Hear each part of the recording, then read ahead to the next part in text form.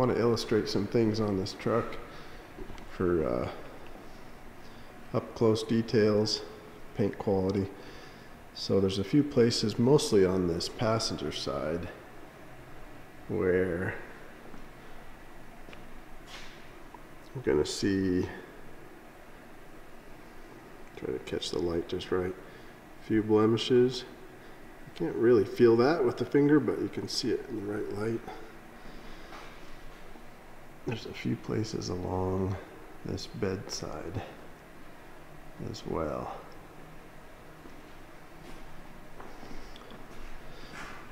We give this paint job about a 7 out of 10. That might be being a little critical, but we want you to see that it's not perfect. Those are my most critical areas. There's another place on the Wimbledon white here. I took a photo of it, but if it doesn't show in the photo very good, almost looks a little gray right here.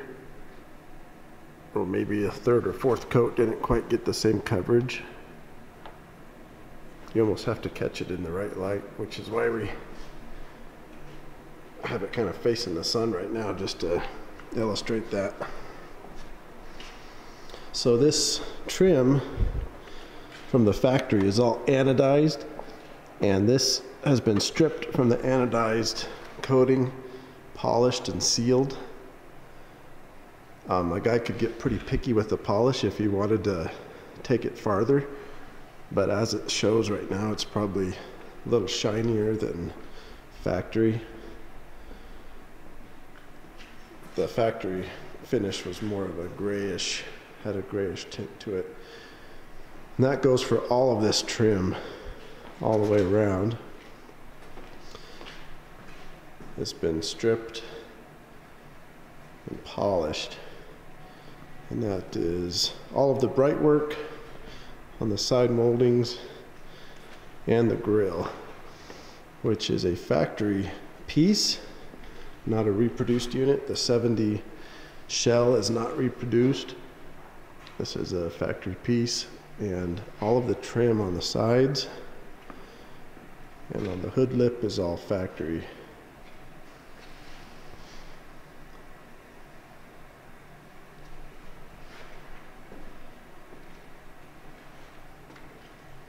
It's about as nice as they come for a factory grill shell, and trim that's not dinged.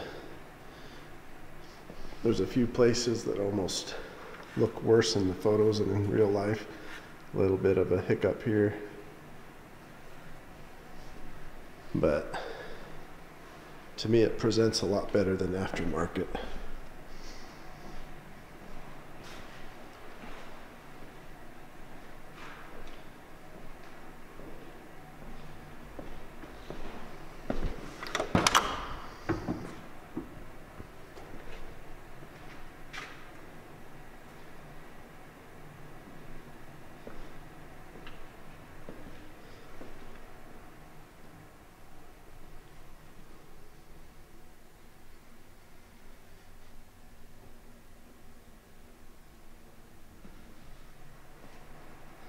Another flaw is this is freshly upholstered seat, and unfortunately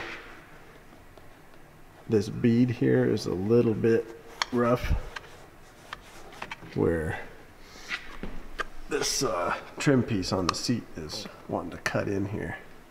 I actually like taking these trim pieces off for that reason, so it's not digging into your upholstery. But it is what it is.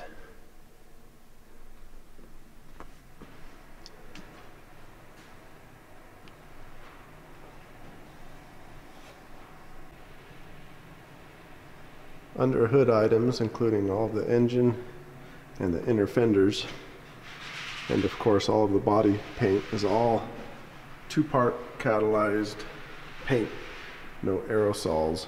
So all of this paint is high quality and will withstand the oil and gas fumes and everything that comes under an engine bay.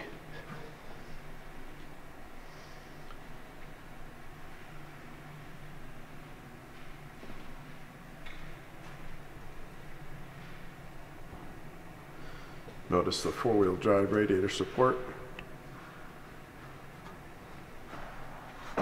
Supercooler radiator upgrade, but this is a factory type supercooler, and these run extremely cool, very nice. They're brass tanks.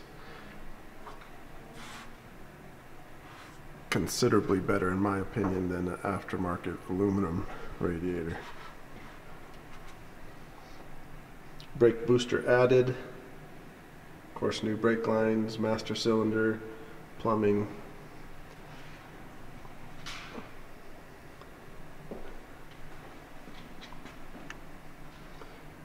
Factory Ford gearbox from a 78-79 model. Hydraulic steering that way. Notice the upgraded steering column.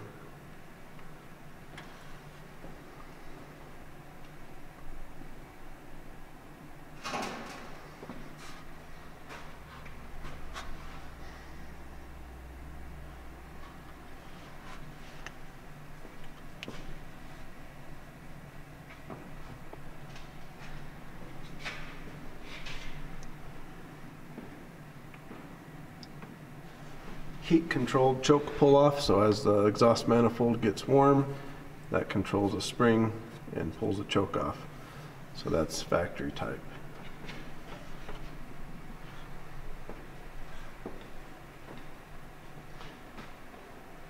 About the only thing under the hood here that's not factory or OEM. This is a replacement windshield washer reservoir, and of course a replacement power booster.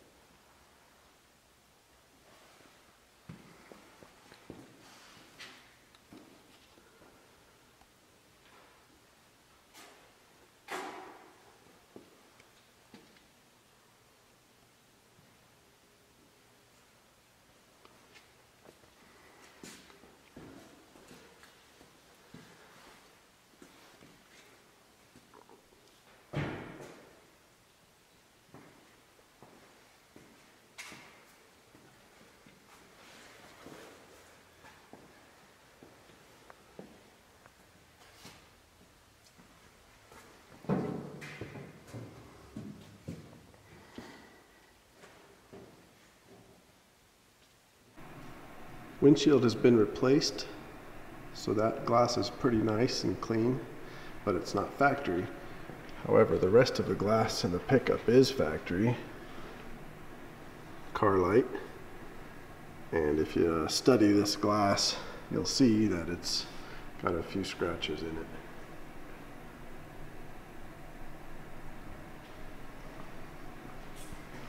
It's a trade-off whether you want original glass with some blemishes or if you want perfect new glass that doesn't quite look right. So you could get maybe a bit more picky on this driver's side.